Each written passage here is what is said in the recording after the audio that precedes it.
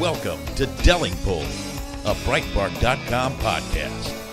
Here is the podcast host, James Delingpole. Welcome to the Delingpole podcast with me, James Delingpole.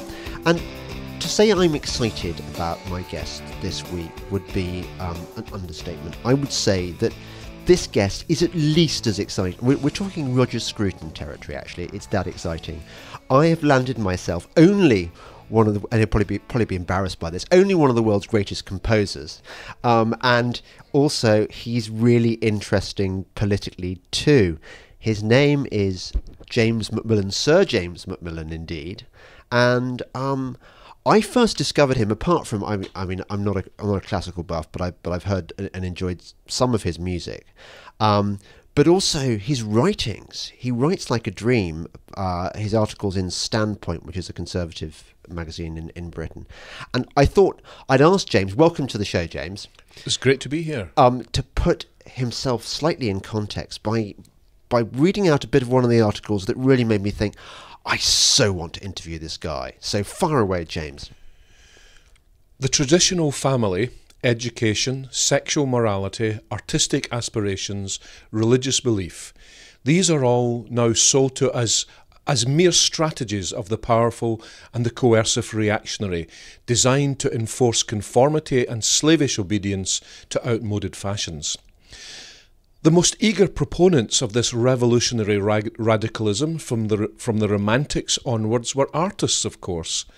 For the Romantic of the 19th, 20th and now 21st centuries, the attraction of revolution, and any old revolution would do, has been a constant leitmotif. Revolution, which preferably overturned manners and lifestyles as well as aesthetics and politics, has been the slogan and banner for generations of certain types of creative idealists. But what have these fashionable revolutions to do with a love of life, or even of a love of the poor or the outsider? They seem more concerned with a love of transgression, a fetish for flouting the traditions, values and morality of established communities and peoples, which the hero, rebel artist wants to be seen rejecting. Their war against their own roots has been bloody and relentless. They seem punch-drunk with their onslaught and clobbering. It is clearly addictive and in the past has led artists as much to the extreme right as to the far left. It is not the upholders of tradition that have strategy, as claimed. If anyone has a strategy, it is our new cultural elite, and their aim is to attack the institutions and principles of our shared common life. What began as a light-headed teenage rebellion has become a cultural regime, which judges artists and their work on the basis of how they contribute to the remodelling or indeed the overthrow of society's core institutions and ethics. You see, you really are. You are a radical. You're the true radical, and you're calling out the artistic brotherhood and sisterhood as fake radicals, that they're into destruction and mindless sort of teenage shows of rebellion, when you're upholding Western civilization, I'd say. Well, it's very kind of you to say so. I think there is a strain of romantic virtue signalling amongst the artistic class.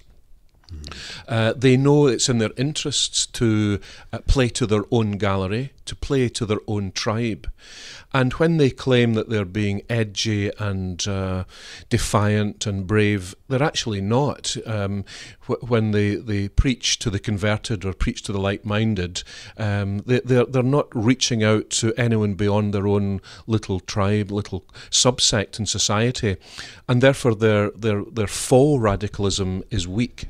And to me, the real countercultural voices, the real countercultural figures in the arts, as well as many other aspects of our society, are those who, for example, see the search for the sacred in our life as important, or those who will hold to established values, the values that have been given to us down the ages, through the generations, especially from the Judeo-Christian tradition. These are the real countercultural values of our time.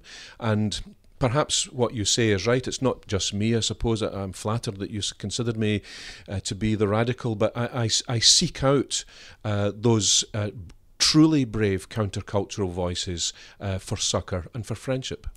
Well, I was doing a bit of my homework because I didn't want to come in completely deaf to interview a composer. And I was struck as I listened to some of your absolutely beautiful compositions. It took me back, for example, to the kind of music that might have been listened to in cathedrals in, say, the time of Henry V. And that got me thinking about what it is that makes makes Western civilization great. And a lot of that has to do with the church, doesn't it? Which is the thing that we've perhaps rejected above all in our modern culture. That's right. I mean, one of the abiding things about modern music, even music in modernity, music in our time, is that composers have never really given up that sense of the other, that sense of the divine, and even although they may not pursue it in the kind of conventional ways that I might do, you can trace in modernity a search for the sacred amongst the major composers of our time. And it's not a genuflection to the past. We're talking about really radical figures of the 20th century, like Stravinsky, who wrote The Rite of Spring, who wrote these revolutionary works, but he was a believer. He wrote them. He set the Mass, he set the Psalms, he set little prayers like the Pater Noster. And then the other great figure, that other great polar figure of early modernism, Schoenberg, the much maligned Arnold Schoenberg, was a mystic and reconverted to a practicing Judaism later in his life when he left Germany. And you can feel the world of Jewish culture and theology in his later works. It's no surprise to me that another radical figure of our times, John Cage, went to study with Schoenberg. John Cage, of course, that notorious figure, who wrote this incredible piece of music called 4:33, that is 4 minutes 33 seconds of silence, a kind of provocation to our culture, a challenge to our listening sensibilities or lack of them. The curious thing, or the fascinating thing about that work was his original title for it was Silent Prayer. So he's already edging into that territory. He pursued his own search for the sacred in the ideas and indeed the religions of the Far East. And then Olivier Messiaen was famously Catholic, and every note that he wrote, one of the great radical figures of the 20th century who inspired Boulez and Stockhausen. And all the composers who came after Shostakovich from behind what was the Iron Curtain were deeply devout. Schnittke, Gubaidulina, Arvo Pärt, of course, Gia Cancelli, Gorecki, all profoundly religious people reacting radically against the state-imposed atheism of the Soviet Union in their work. And even in this country, in the United Kingdom, after Benjamin Britten, who set the War Requiem and wrote music for the church, have come people like John Tavener and Jonathan Harvey. So, instead of music being or religion in music being a reactionary thing, a conservative thing, a peripheral thing, you could make the case, you could make the argument that musical modernity has had this search for religion and the spirit right at its core. And is that a conservative triumphalist thing to say? Some might say, but I think to get back to your original point, it's part of the true radicalism of our time, not the faux radicalism of the Lovies. I was wondering, actually, going on from that, do you think that in a way sacred music has kept the church honest? Because I once went to a mass at Westminster Cathedral held by Cardinal Hume, And I was thinking, this is going to be great. There's going to be some fantastic music here. It's going to be great choral music and stuff. Instead, we had guitar strumming nuns. I mean, literally, we had guitar strumming nuns. And I was thinking, this is what I thought people fled the Church of England to embrace, proper religion. And instead, Catholicism, the Church of Smells and Bells, has been taken too. It's a very good point. How long have you got? I have the scars to prove that liturgy is a war zone, in fact. In the churches, we hear a lot about truth. We hear a lot about goodness, quite rightly. But what about the other one? Truth, goodness and beauty make up a triad of terms that have been the values of Western civilization right from the beginning, and right at the heart of the Judeo-Christian experience. So beauty is part of the Christian tradition and heritage, and to turn our backs on beauty, to dumb down the arts, whether you're an Anglican or a Catholic or whatever, is a kind of crime against beauty, and maybe even a crime against God. And the Catholic Church has been through its 1960s experience too. Those who were young in the 60s have caused a lot of damage inside and outside of the church, and they were the ones in the Catholic Church who thought that dumbing down, making it more democratic, less hierarchical, and less to do with the heritage and the tradition of the church would be the way forward. And that has meant throwing the baby out with the bathwater. It's meant getting rid of a huge tranche of beautiful music, maintained mostly by the Anglicans, it has to be said, and they're wonderful cathedrals and collegiate chapels. But it's only really in certain places, and I'm glad to say Westminster Cathedral is back on track, but it took a few other cardinals to do that, the traditions will be maintained and savoured in certain important places. Not every little parish in the land can have Palestrina every Mass, but they can have a little snatch of plain-song, which takes us right back to the roots of the church, and indeed to beyond before the church, because plain-song came out of the synagogue. Yeah, I was wondering whether perhaps all this beauty has survived almost despite the church hierarchy rather than because of it. I mean, I know that you've written how there was, when you were trying to write choral music, there was resistance from within the Scottish Catholic Church, from people who felt that it was elitist and they wanted something more, down with the ordinary people. That's right, and that's a specific event. It was connected with the visit of Pope Benedict to the United Kingdom in 2010, when the bishops in Scotland and England asked me to write a new congregational mass, amongst other things, and a congregational mass is an odd thing, and I've stopped doing them because there's only so many you can write.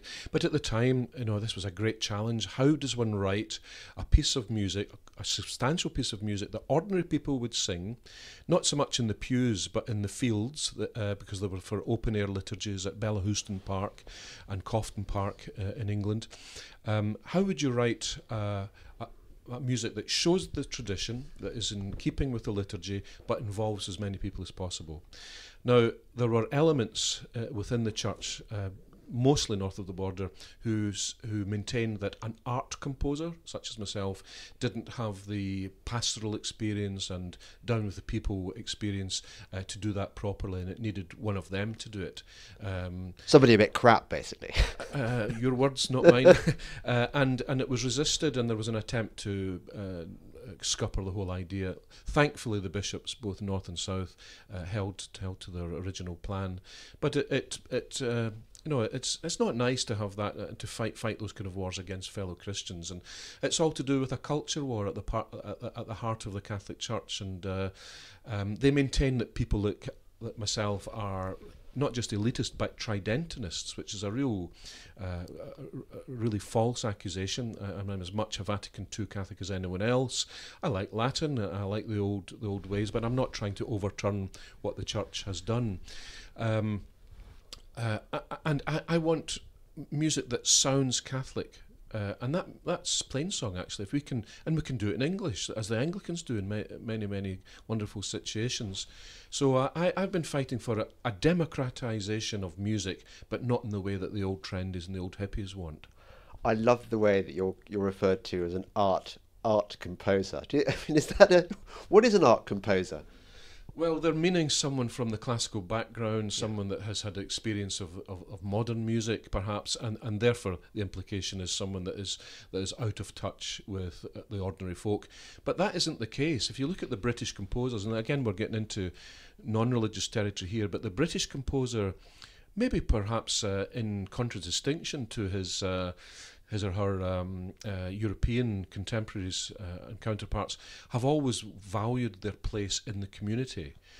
Benjamin Britten, Peter Maxwell Davies, Vaughan Williams, Holst, Michael Tippett, valued the chance to write for amateurs, to write for children, to write for ordinary people, non-specialists. Some of Benjamin Britten's greatest works were written for children.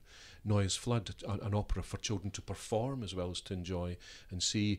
They was a young person's guide to the orchestra. Was exactly. Yeah, that was the first thing I did in our classical music class at school. That's right. Yeah. And so it's right in with the bricks of the British musical experience that one serves his community, one is useful to his community. And that's not dumbing down, it's not being an artisan rather than an artist, but there persists this view that classical music is for the elites.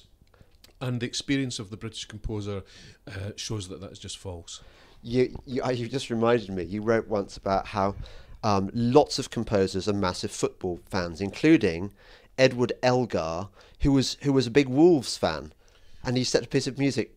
That's right. Edward Elgar would cycle from Worcester to Molyneux Park regularly to see the games at Wolverhampton Wanderers. That's quite a way. It is. In those days, that's what they did.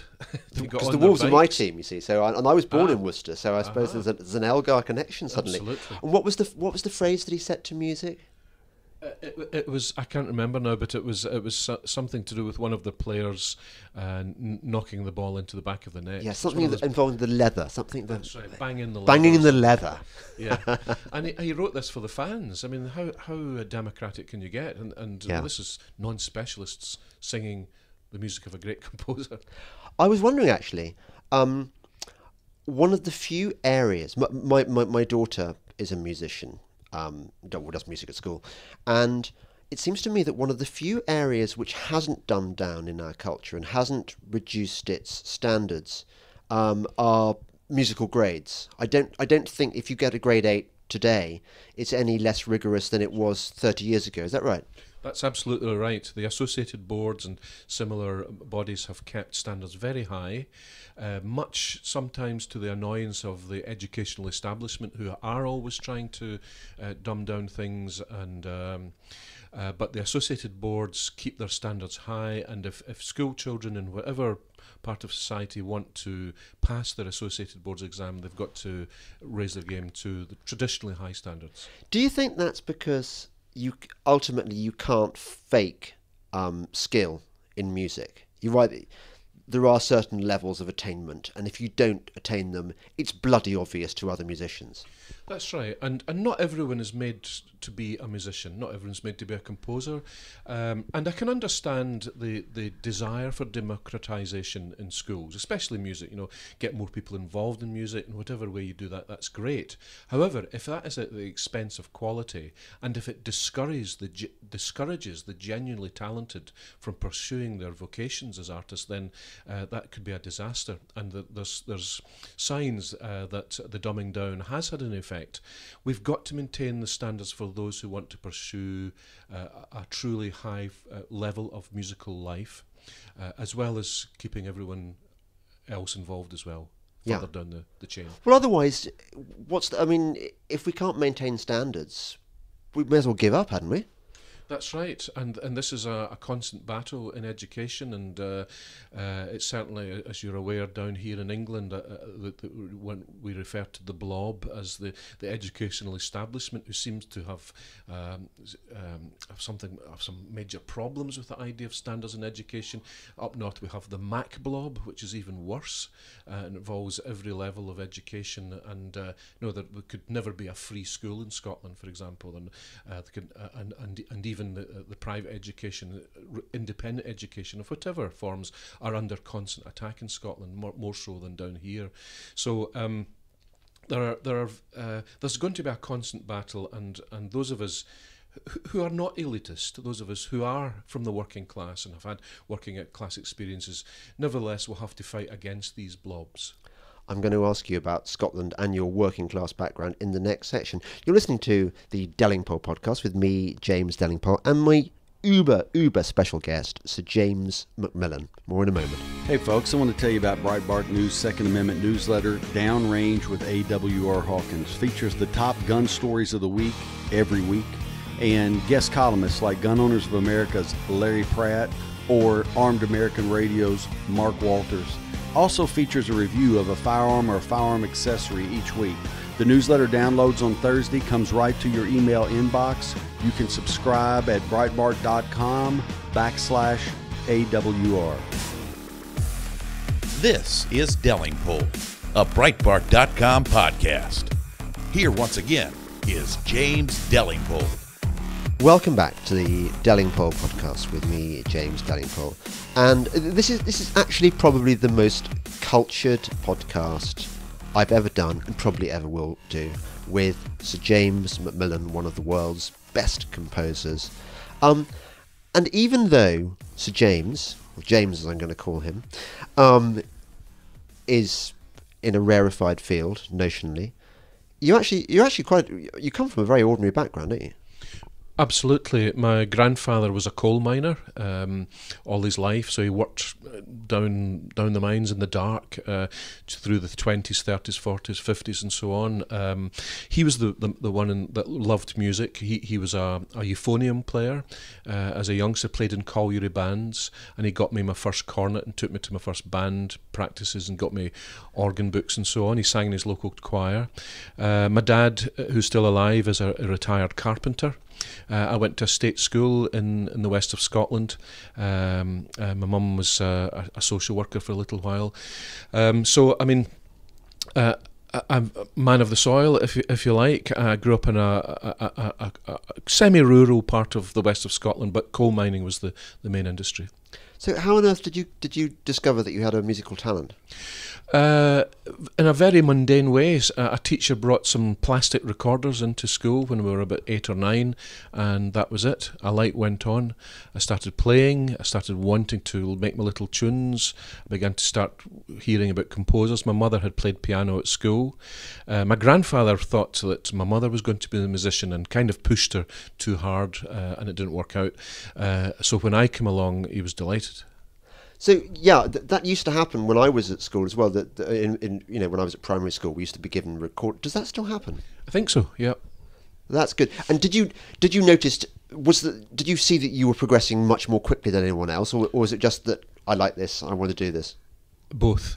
I've developed a facility for the instrument, and then wanted to play other instruments. For me, it was brass because of the where I was from. Brass bands are important in industrial areas, post-industrial areas, whether it be Ayrshire or West Lothian, Leicestershire, for example. So it was the local band culture that drew me in. I started playing piano as well, and I got pressed into service at school for that, and eventually played the organ at Mass and that sort of thing. And actually, I'm going to come on to your becoming successful in a moment. Why is it that coal mines produced such beautiful bands and beautiful choirs? I think it's because they dealt with the grime, literally the grime and dirt of life, in such a way that they sought out beauty in a fervent way. It meant the world to them to find beauty in their lives, lives that were devoid of beauty. and were really, really hard. So that my grandfather would want to sing, make beautiful sounds with his choir at church, or make beautiful sounds when the shift down the pit came to an end. And it was that search for a beauty that they knew was there, but they didn't have access to it in their daily working lives. And so they developed a love for practical music, a functional music, whether it be for the church or for the community, but they became aware of this wider world of music, which involved the classical music and jazz and so on. So a lot of those men of that generation developed an open-minded view of music and an open search for as much music as they could encounter. Opera as well. So, blimey. So you went to music college? I went to a junior college, as it were, as a junior at the Royal Scottish Academy of Music and Drama, but eventually I chose to pursue a university career. I studied music at Edinburgh University and then did postgraduate work at Durham. It's a slightly different way of doing music from colleges, but as you know yourself, you probably came across many musicians from the music department of Oxbridge and so on. It's a good way of learning about music. It's a little bit more academic, but it can suit someone like me who's a composer. But I imagine the number of people who make it as composers must be passing few. It depends. There are different ways of being a composer. Lots of my colleagues make lots of money out of writing music for television and films, which is great. It's something I couldn't do. Good luck to them. It's a different discipline, different mindset. But I chose very early on that I wanted to pursue the concert world or the stage or music for liturgy. It's a diverse experience of music I have. But that's a narrower world, I suppose. I think that's what your point is, and yeah. It's sometimes difficult to find a way through there. But I am part of a generation of British composers who are attracting and have attracted attention from around the world because of the uniqueness of what they have to say. People like Mark Anthony Turnage, who's about my age, George Benjamin, Thomas Addis is a little younger. The British composer does have a reach beyond these shores, and our music's played all over the world. Can I ask a rude question? Where does the money come from? I mean, how is it?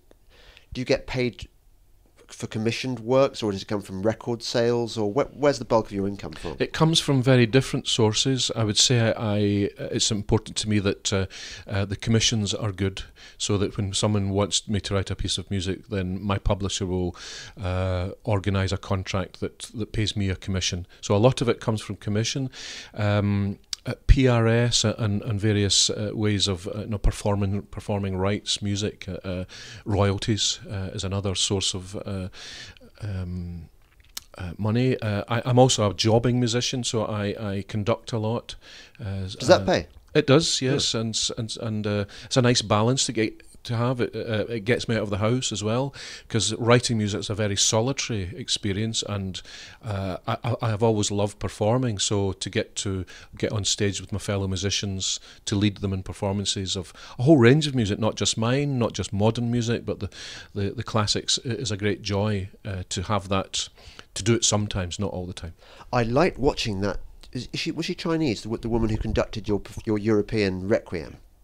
She looked really good. She was fabulous, and this was in the BBC Proms. That's right. This 2017, so this year at the time of recording. Yes, it was great watching her work, and I didn't get to many of the rehearsals because I was out of the country. But what a fantastic job she did!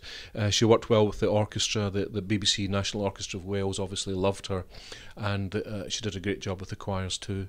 So where did that piece of music come from, the European Requiem? Well, it's an interesting one. The title is odd. It kind of came back to bite me a bit. I wrote it well before all the politics of Brexit, But then when I saw all this beginning, I had submitted the piece, I'd finished it a year before the performance. When it was first performed, it was at the Oregon Bach Festival in the United States. It was the day after the Brexit vote. I arrived to a welter of questions about Nigel Farage and David Cameron, and the piece had nothing to do with Brexit. Continually having to battle against people, and even at the time of the proms, there were people trying to make out that it was some sort of Brexit piece. It wasn't, and I mean, I haven't declared my views on that. It's just too dangerous, I think, to do so. I wouldn't want to stray into that territory, but it had nothing to do with Brexit. It was inspired by Roger Scruton's book, The Uses of Pessimism, which was a kind of counterblast against the fallacious optimisms that have so disfigured and nearly destroyed our continent of Europe. Fascism, Marxism, communism, Nazism. And he makes a bold manifesto for what makes Europe Europe, which is its Judeo-Christian roots and a culture of mercy that came to Europe from the Middle East through friends of Jesus like Peter and Paul and the apostles. And to a lesser extent, Douglas Murray's book, recent book, has explored a similar lament that these values that make Europe Europe may be dying. So my question in this was posited: if Europe is dying, if what makes Europe Europe is dead, then let us sing a requiem for it. So my piece is a requiem for a Europe that may have died. So do you want to give me a few examples of the kind of values that made Europe great that we're in danger of losing? I think it's a sense of the sacred.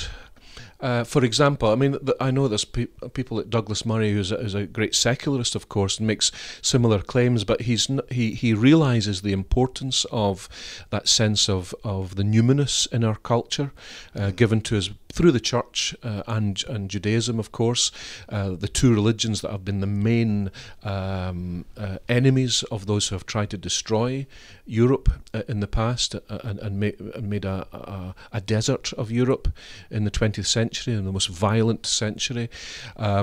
These fallacious optimisms that grew out of the violent revolution of the French in the late 18th century.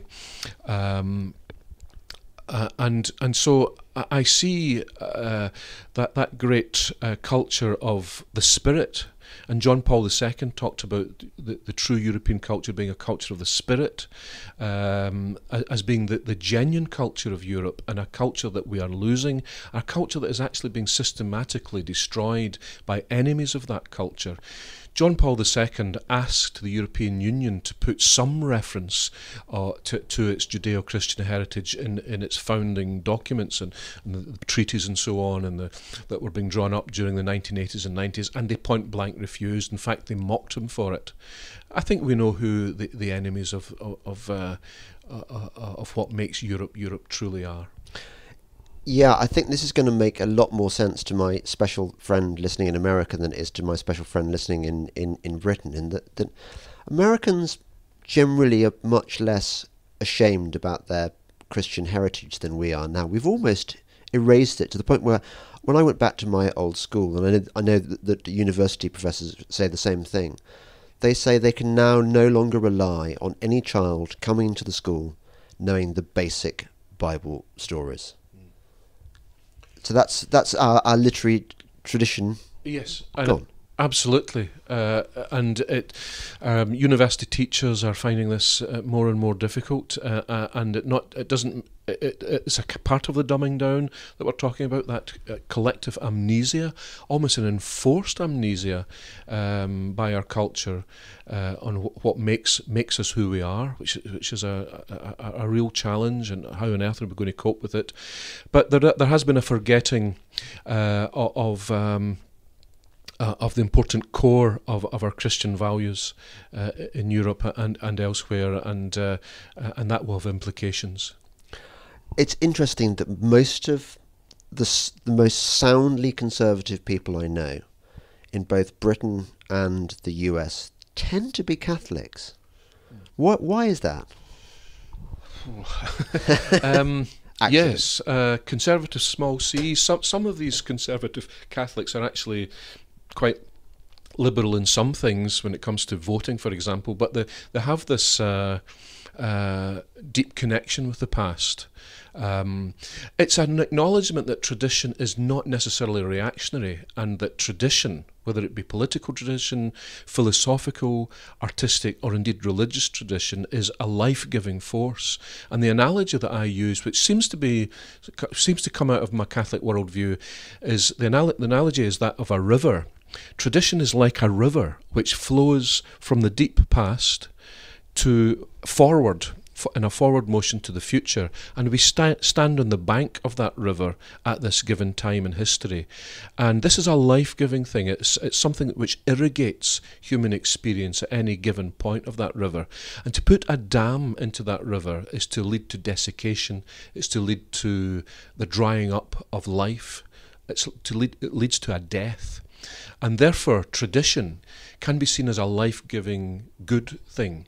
And that means Catholicism, for example, or some of our political values, which have come from the other Latin traditions, should be kept flowing through our lives and forward-looking, progressing to the future. Does that make you a reactionary? Well, it's a very strange analogy to make us reactionaries. I think, once again, Catholics and those who are maligned as being reactionaries are actually the world's progressives and radicals at this moment. Talking of which, where do you stand on your fellow Catholic, Jacob Rees-Mogg? I think he's great. I knew him. I knew of him before he ascended to this very public position he has now, and I've known about him through Catholic subcultures in Britain, and we've always had a great. Hiding behind the woodwork when the Protestants come to arrest you? That kind of thing. In the priest hole. That kind of thing. I've known people who know him as well, and they have always spoke very highly of him. He has a brilliant intellectual force in politics, and I think the honesty and integrity of his arguments and his very respectful way of dealing with opponents wins him a lot of friends across the political divide. I don't think he'll ever be Prime Minister. I don't think he wants to be Prime Minister, but I have a lot of admiration for him. Listening to you speak, I mean, I've never met you before, but actually, there's a sort of absolute seriousness in what you believe and your faith, which comes across in your music. I mean, I'm listening to you. I'm almost as transported as I am listening to your work. Where you talked about the numinous, it is very, very special that you can do that. I was wondering how do you get on with your fellow composers? Is classical music composition and classical music generally like the other arts, where it's full of lovers, basically lefty lovers? Well, on a number of levels, I get on very well with my fellow composers. I enjoy their company. I serve them as an interpreter. I conduct my fellow composers' music all over the world, living and dead, and therefore I feel a kind of solidarity with them. We're on the same side. But I'm also aware that, especially perhaps nowadays, that perhaps that many of them would not consider the seriousness of the claims I make for the numinous in the same way. Nevertheless, as I pointed out earlier, there is this umbilical link between music and the sacred, regardless. And you know, those of us who love classical music, people who love classical music, whether they're religious or not in a conventional sense, talk about music as being the most spiritual of the arts. And they mean a lot of different things for that, by that perhaps. But, you know, the people who love going to hear the Bach Passions at Easter time, they may be atheist, they may be agnostic, but they're cognizant of the deep heritage that this music gives to the present world, and they're respectful of it, and they're thankful for it. And that means that there's a respect amongst the musical community, including composers, for what has given us the culture we have and that deep Judeo-Christian heritage that I was talking about earlier. What about the critics, the ones who badgered you at that? Was it Oregon Music Festival, who were asking you about Brexit, were they all kind of American liberals? Or? Yes. I don't. I have a reasonable relationship with critics. I don't know many of them, but I'm at that stage in my life where I honestly don't read reviews anymore. People don't believe you when they say that, but it doesn't really matter anymore what the critics say. But it's curious what they do say, and when it's brought to your attention. There was one critic here. I'll always remember this, and it kind of points to who they are. And how they think, the group think at work. I was giving a pre-concert talk live on the stage, actually, so the full audience was there, and I quoted from Roger Scruton from Death, Devoted Heart, which is a book on Wagner. And this critic, I think it was The Guardian, said that the quoting of the Scruton was perilous. Now, what did he mean by that? Was it perilous for me? Was it perilous for those hearing that Scruton quoted? Was it a threat that this was beyond the pale? It's one of those left-wing words like problematic. Problematic is it's inappropriate. Inappropriate, exactly. It pretends that it makes no moral judgment. It pretends that it sort of comes from the ether, that there is some absolute standard that everyone accepts, and that this standard that it's failed to meet this standard. Yeah. Yes. So I mean, having said that, though, and it did annoy me, it made me very angry at the time. Nevertheless, as I said, the world of music is a friendly world for me. It's the other arts where we can sometimes have difficulty. Writers, especially, I sometimes have a bit of a to do with people involved in the Scottish art scene, especially writers who were all kind of seduced by the nationalists a few years ago when the referendum was on. So I see that they can be easily led, and they fall in step very easily with the new kind of populist creed, the new populist religion, and nationalism became a kind of pseudo replacement religion in Scotland during that time. I want to find out more about what's happening in Scotland, because I haven't been there for a while, and you can tell me. You're listening to the Delingpole podcast with me, James Delingpole, and my very special guest, Sir James MacMillan, one of our greatest composers. More in a moment. Sonny Johnson brings her cutting-edge conservative commentary to SiriusXM Patriot every week on Sonny's Corner. So there's one simple rule that I follow. You should always protect and defend ideas and principles, not people. People will let you down. Your ideas and your principles will keep you steady through any storms. Sonny's Corner, every Saturday at noon East on Breitbart News Saturday. SiriusXM Patriot 125. This is Delingpole, a Breitbart.com podcast. Here once again is James Delingpole. Welcome back to the Delingpole podcast with me, James Delingpole, and my very special guest, Sir James MacMillan. You live in Scotland, I presume? Yes, that's right. I hear rumours that come south of the wall that terrible things are going on among the wildlings. I don't know if you watch Game of Thrones, but I mean, some of the things that the SNP seem to be doing seem to be a kind of form of soft fascism.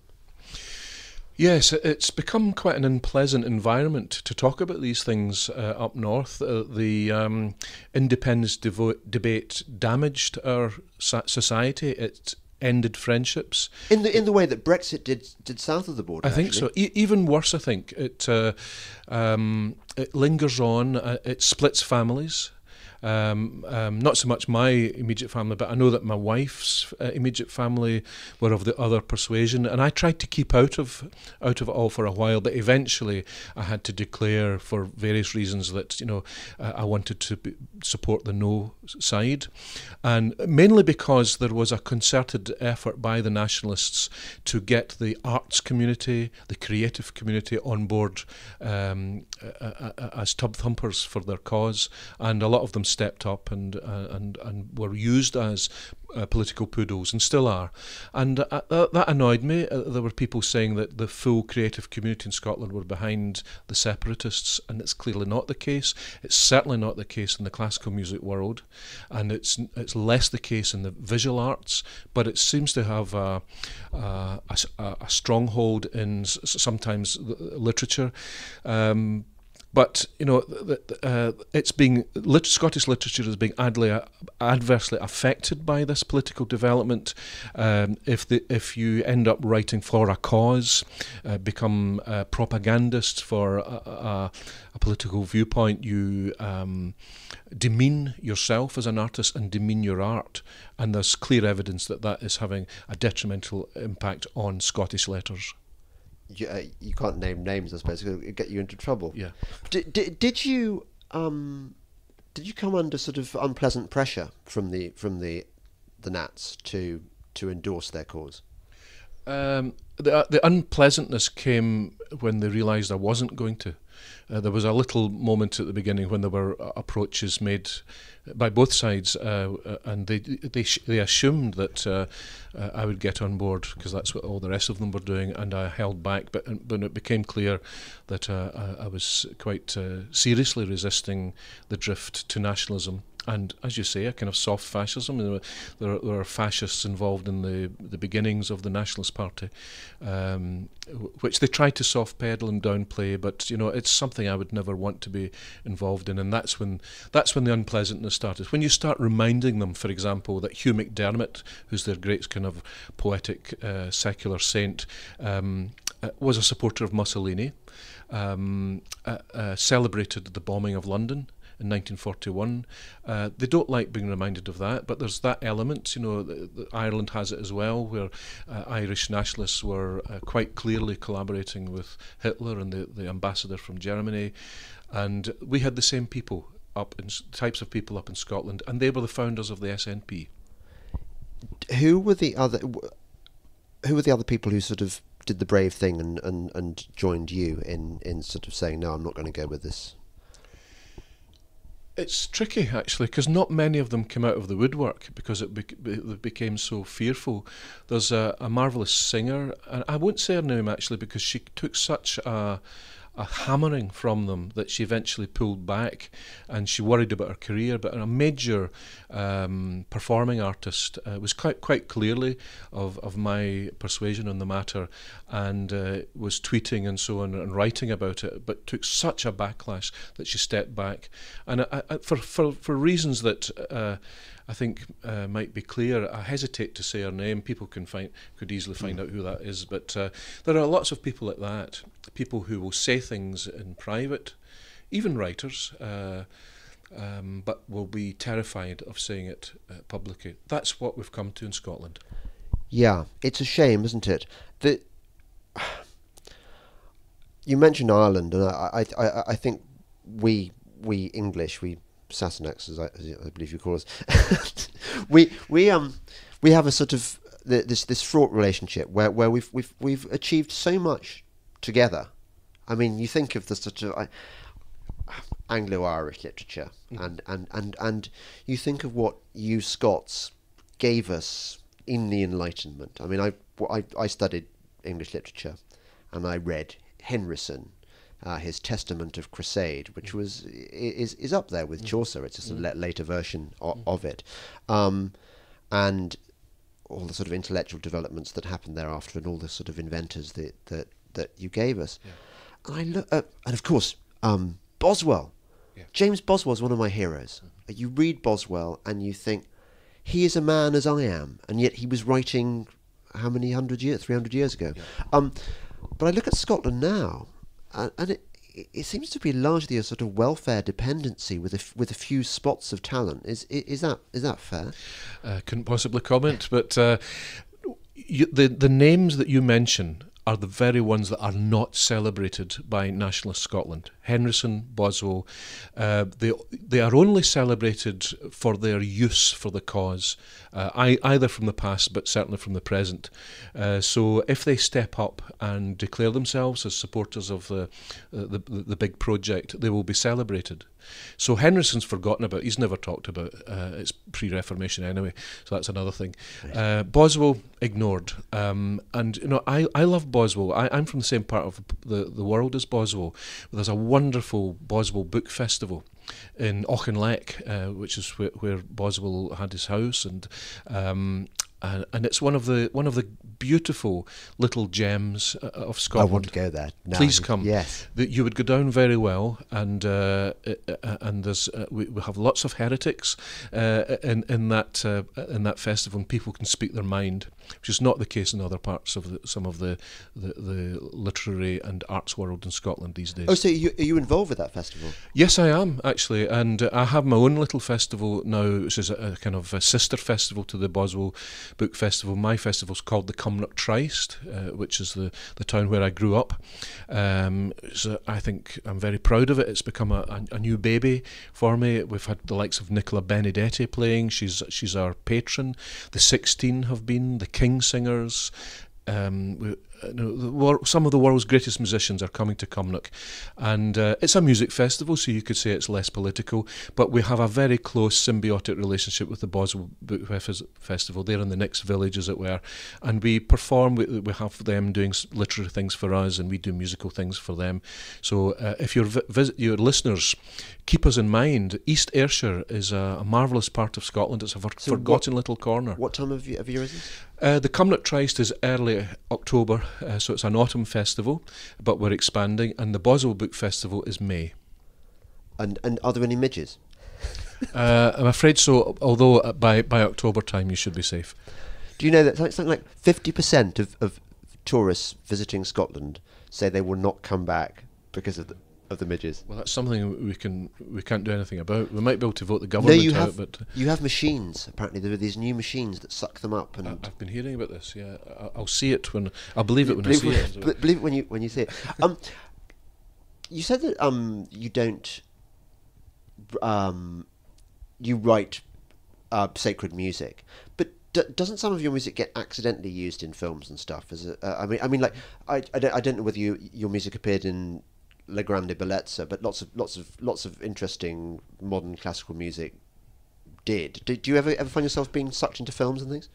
I've heard and been aware of my music appearing in television programmes, Yeah. Not film as such, although people sniff around from time to time, and it's a different world for me. I've had the odd conversation with film directors, but I just couldn't do it. I've got to play.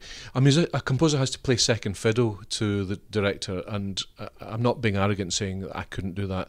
It's just a completely different mindset, a different way of working. So you mean when you're composing for film, do you have to look at the rushes and then write to the rushes? Yeah, and the director would be over your shoulder all the time and getting you to cut things, and I admire those who do it. I've got great friends who do it, but I just couldn't do it. But I'm not going to ask you to be arrogant here. But is there a kind of a hierarchy? I mean, is there? If you write for film, are you slightly down the? I wouldn't say that, but I know that in the classical world, people use the term "it's only film music," or Right. "it reminds me of film music," and it's a kind of detrimental thing to say. I wouldn't say that, but I've noticed that when critics are being sniffy about my music, they use terms like Hollywood and filmic as a term of criticism. Well, because you're I mean, you are definitely accessible. You write. Isn't one of the problems with some modern classical music that it sort of follows the sort of Schoenberg-y path, and it's self-consciously difficult, and you're not. Well, this is a big issue. The 20th century involved a separation of the ways between the bigger audience and the composing community. There's lots of different reasons for why that was the case, and it does mean that a lot of people regard modern classical music, modern art music, as esoteric and difficult. And various levels you can come into that and contradict it. There's lots of living composers who are not difficult and who speak genuinely, but are no less serious than the likes of Schoenberg or Stockhausen or Boulez. Arvo Pärt is an example of someone who has a mass appeal, but takes his work very, very seriously. The biggest criticism that the avant-garde critics can say of people like myself is that we're not serious composers, which is it's meant to be an insult. It's a calumny. It's not true. We take our music as serious as anyone else, and we don't dumb down. I certainly don't write down or play to a gallery. But the idea of communication from one mind to another is a big consideration for me. My ideal listener, I do have such a thing as an ideal listener, and again, I don't want to be arrogant when I say my ideal listener is someone a bit like me. And what do I mean by that is someone who is as thirsty and hungry for encountering music that I've not yet encountered before. So, anyway. You were saying Yeah. about your ideal listener is... Yes, my ideal listener is a bit like me, meaning someone who is as curious and as hungry and thirsty for hearing music they don't know yet. And not every classical music listener is like that. And there is a degree of reserve and conservatism of the negative sort in the classical music world, in that they know what they like and they like what they know. Now, my love of classical music has taken me always to places and music I didn't know. I didn't know Wagner when I was 12, so I made it the point of finding out all his music. I didn't know music from the Far East and other cultures. I've made it my point to find out about that. So I have a curiosity about unknown music, which I think is the way in for many. And if people have that curiosity for making new encounters, then I'll be able to speak to them. Can you listen to pop music? I do off and on. I used to play in a little band in my teenagers. Now, this was the early 70s, so it was before punk even, and we used to do a lot of covers of Cream and the Rolling Stones and so on. So ever since then, I've lost touch. My kids listen to things that I just don't get. But I did Desert Island Discs recently, and it's a way of telling a life story. And I had to deal with my teenage years, so I chose Silver Machine by Hawkwind. Oh, right. You're that period. So, that is very much pre-punk, isn't it? Yeah, it was. Which is a load of bullshit, to be honest. But it's almost prog, isn't it? I mean, getting on there. Yeah. But there was a connection between classical and prog. Well, you think a about lot of people, Rick Wakeman, Keith Emerson, were fascinated by it, and I suppose it's a guilty pleasure of mine. Sometimes I go on YouTube and find old things by Gentle Giant and King Crimson, and right. I don't tell anybody about it, although I now have, so that's my credibility out Was the that window. Was that your right age group, or was it because you were living in Scotland and you were slightly behind the times? You're so diplomatic. Well, I mean, Tales of Topographic Oceans came out in 1973. Right. I was 14, so it was just okay. just So the right thing. that's fair enough. I'm being. Yeah. But you did choose a particularly sort of chin stroking era. Yeah. Should we say a less than credible completely era? Incredible. Have you met any of them? Have you met Rick? I want to meet. No, Rick I'd love to. Wakeman. I like what I see of him and hear him. Yeah. Got a great sense of humour. Takes himself. And what about the new lot? I'm a massive fan of Mogwai. But who are very much Scott Nats, I think. But I like the music. Yes, I don't know enough about it, but I'll explore it. It could influence your next thing. Do you think that you could have got as far as you have had you made your politics so overt earlier on? Would it have been a hindrance? Well, that's an interesting question. I try very hard to be circumspect about politics. Some might say I'm not doing very well. This is the podcast that Yes, killed your career. Well, exactly. I regard myself as a moderate because I used to be on the left. So my journey in the last, all through my life has been from extremism to moderation. How left were you? Well, I was a member of the Young Communist League in the mid-70s when I was listening to prog rock. So what did you believe then? I believed in the Soviet Union. All my mentors, the older people in the party, were Stalinists, and I feel very guilty about that. I mean, I don't make light of it. I don't like telling people that I was. Some people boast about, I used to be a communist, and they get credit for it, of course. If you say you used to be a Nazi, of course, you'd still go to jail. But if you can get away with it, in fact, you're kind of lauded for having fallen for the communist creed. Why, I don't know, because it's just as hateful and as murderous as Nazism. So I feel very guilty about it as a Catholic, and I fought against my relatives. My grandfather especially was very hurt by it, because he used to fight against the communists in the National Union of Mine Workers in the 30s, 40s and 50s, so he couldn't understand why I threw him a lot in with them for a little while. So I feel very guilty about it. My grandfather was right about that. If there's such a place as purgatory, I will go there for what I did for giving succour to some of the most seriously evil people in the world. What was the thing that got you out of it?